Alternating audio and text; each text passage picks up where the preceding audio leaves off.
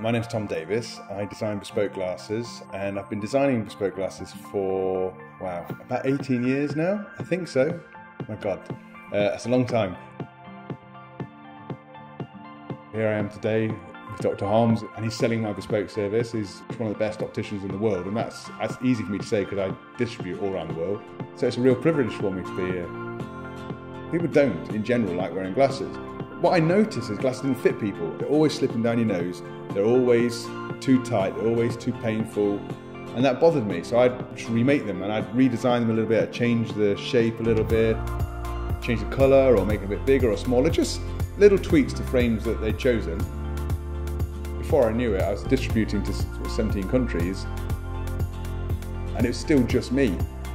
I still design all my frames myself, my collection. This is one area of the job I just refuse to let go of because it's the heart and soul of the brand, I think, but also it's the thing I enjoy the most.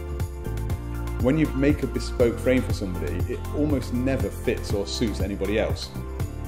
This should always be about the person. Anybody who's selling Tom Davies, they're looking at the lines of the face, the brow line, and what the glasses can do for somebody and how you can change and manipulate the lines to, make noses look bigger and smaller, to make eyes look more centered or not centered. And this is what I train my opticians to do, and they're doing it, and it's great.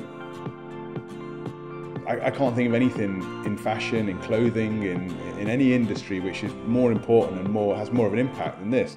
It's the main communication device, so what everybody sees, and also they help you see. The best thing about my job is when I design for people.